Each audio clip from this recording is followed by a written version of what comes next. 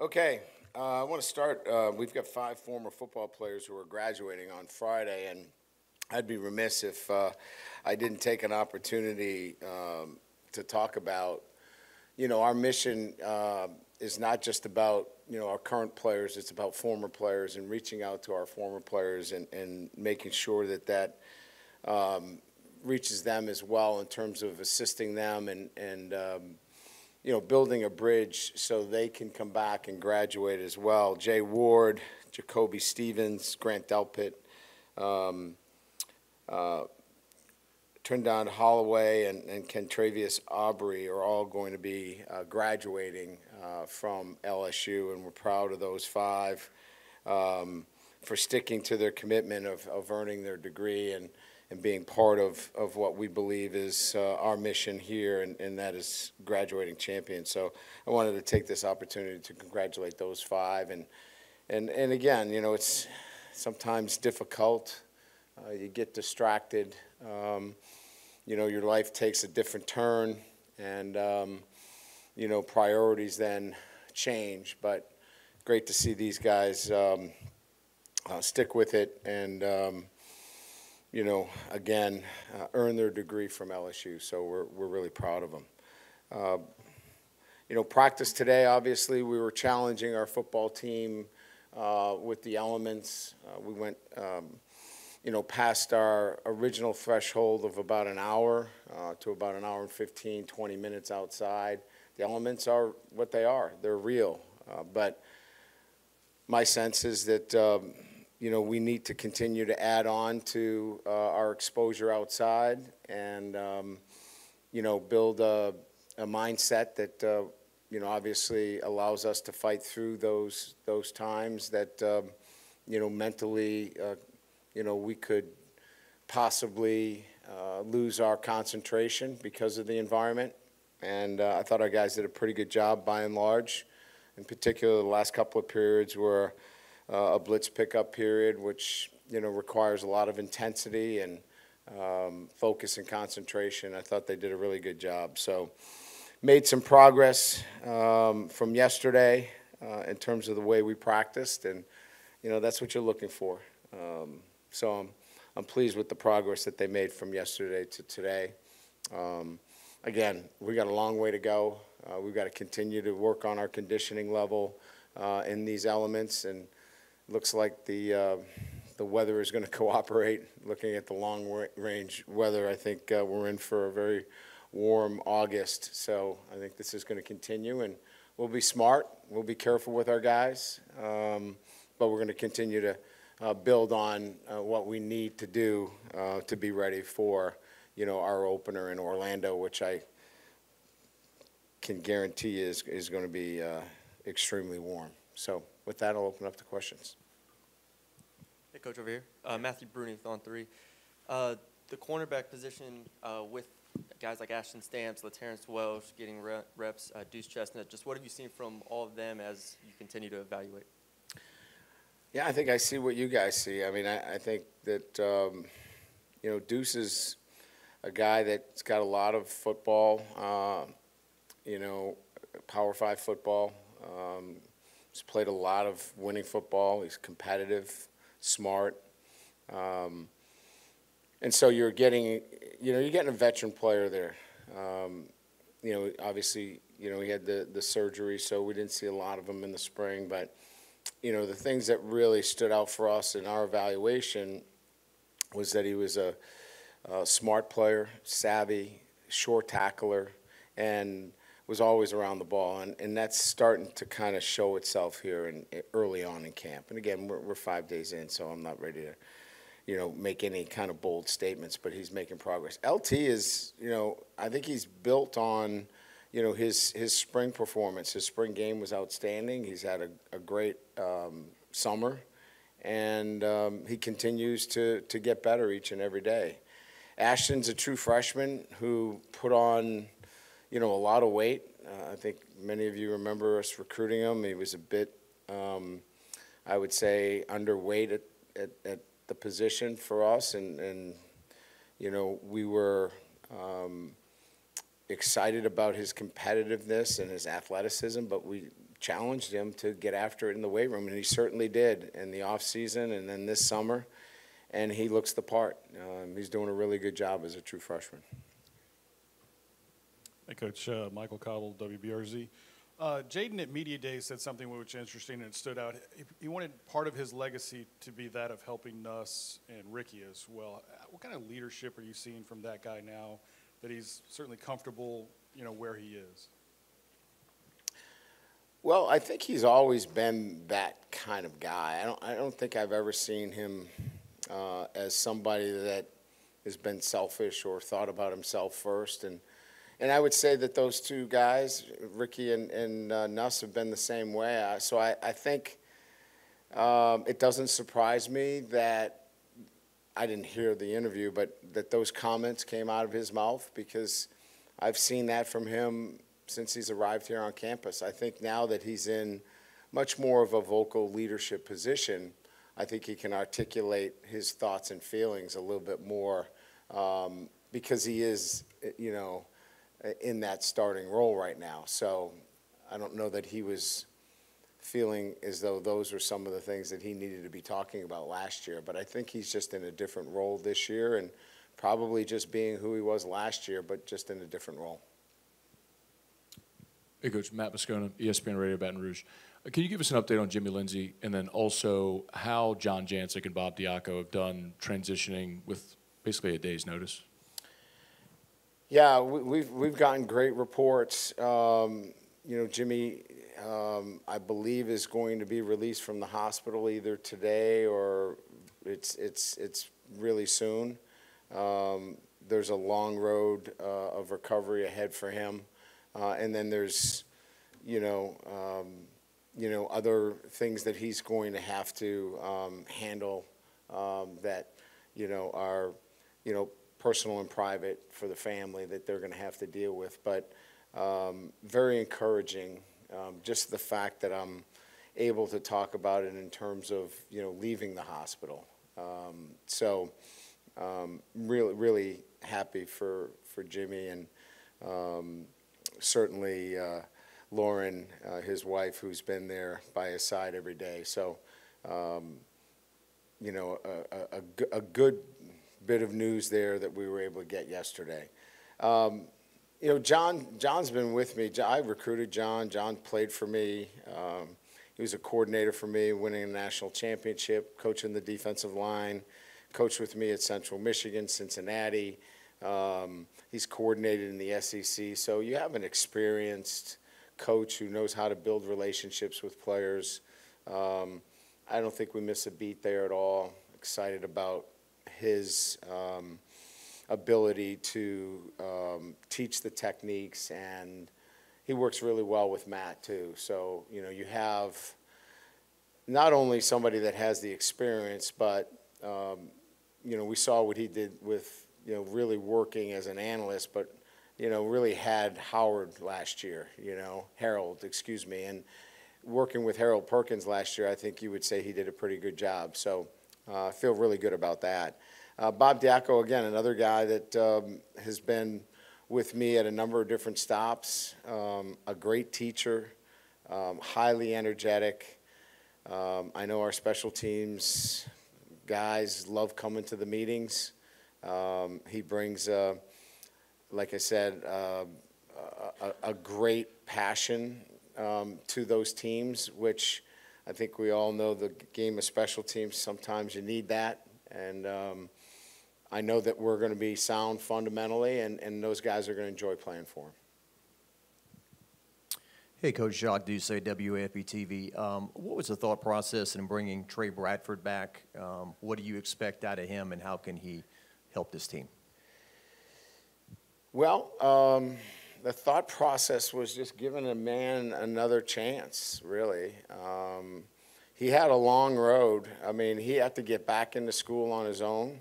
We didn't help him. He had to do everything and do it on his own. And the way we left it with him was that, look, we're open to second chances here, but this one is on you. You've got to prove yourself. You've got to prove yourself to the university. And it's going to be up to the university to decide whether they want to re-enroll you. We're not going to make any calls. We're not writing any letters.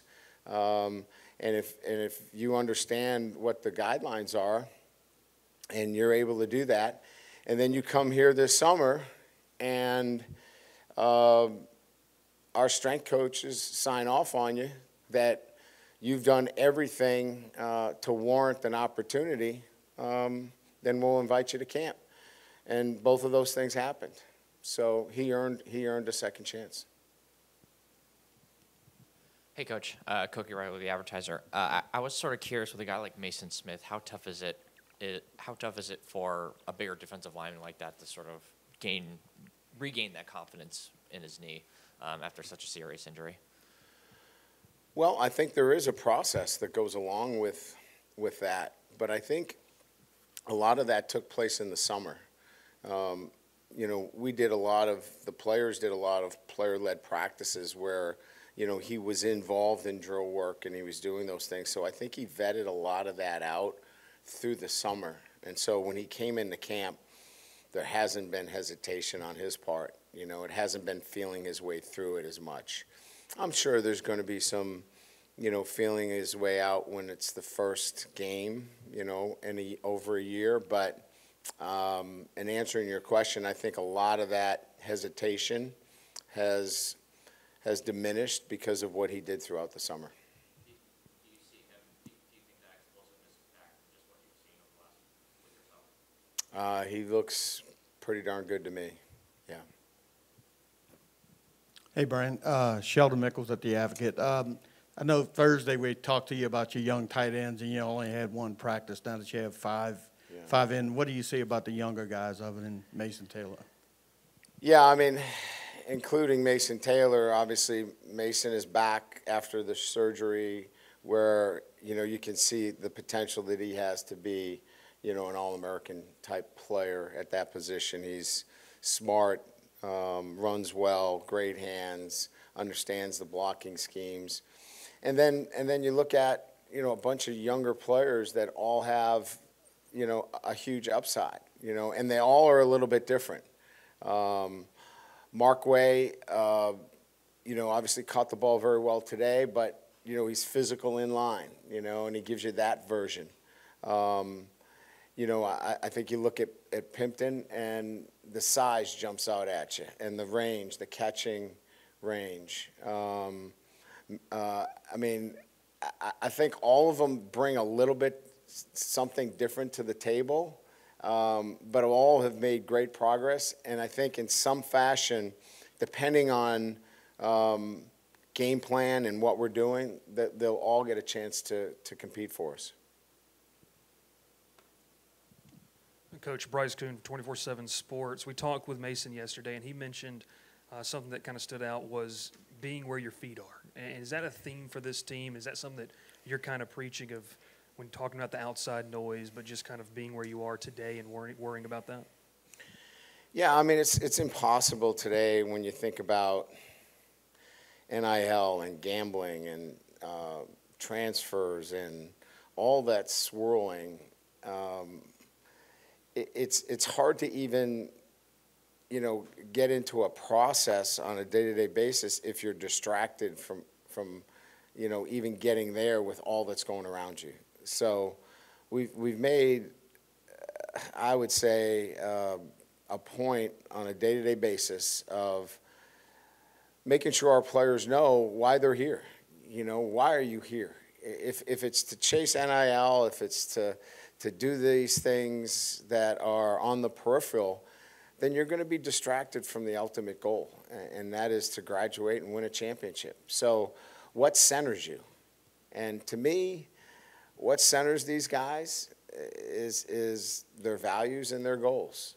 And if they truly have values and goals, then that will center them throughout these distractions. So I think what Mason was saying is be where your feet are, is that what's grounding to you, and for these guys, it's their family, it's their faith, it's certainly about, wanting to be the best version of themselves.